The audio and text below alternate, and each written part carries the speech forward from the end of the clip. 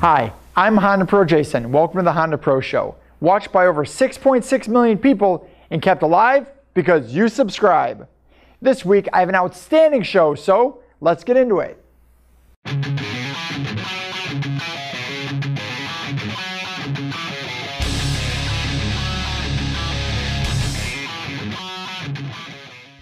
Hi everybody, and welcome to this week's edition of the Honda Pro Show.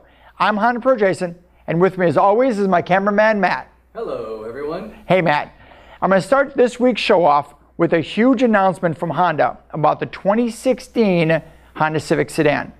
They're going to unveil it for the very first time to the world on September 16th. I want you guys all to remember that date. Save the date actually, September 16th, because they're going to be unveiling this car 2 different cities at one time. So it's going to be done right outside of LA and in Detroit. Now I'm going out to the LA one, and I'm going to show you guys everything I see. So you guys are going to see what happens with this car as it happens. All my social media pages, I'm going to figure out some really cool and neat things to do. I'm also planning on doing some interviews. So we're going to learn more about the engines. We're going to learn exactly what the car is going to look like sedan form. I'm going to ask some questions about the coupe, some questions about the Type R and the SI. Now speaking of the Type R and SI, you guys have probably seen all the spy photos of what looks to be the next generation 5-door SI and Type R. And this will be to clear up any misunderstandings. This will be the same car we're getting here in the States.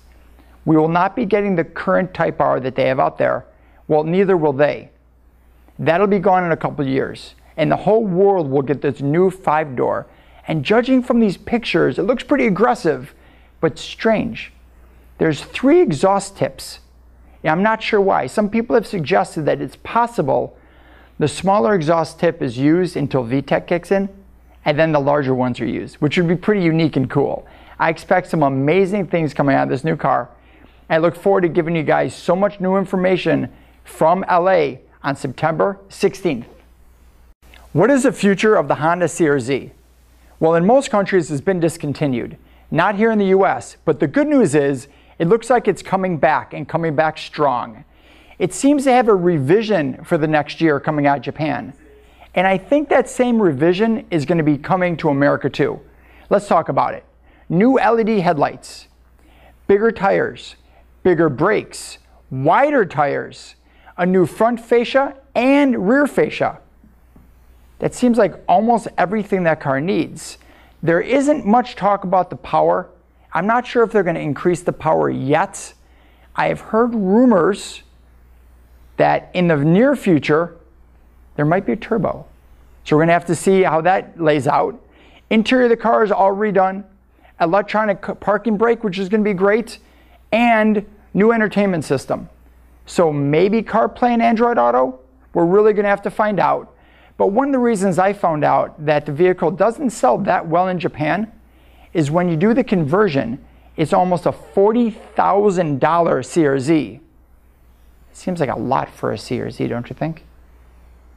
It's the year of Honda and the year of Honda safety, with the new 2016 Honda Odyssey getting a 5-star crash test rating from the federal government, and the all-new 2016 Honda Pilot getting a Top Safety Pick Plus award from the IIHS.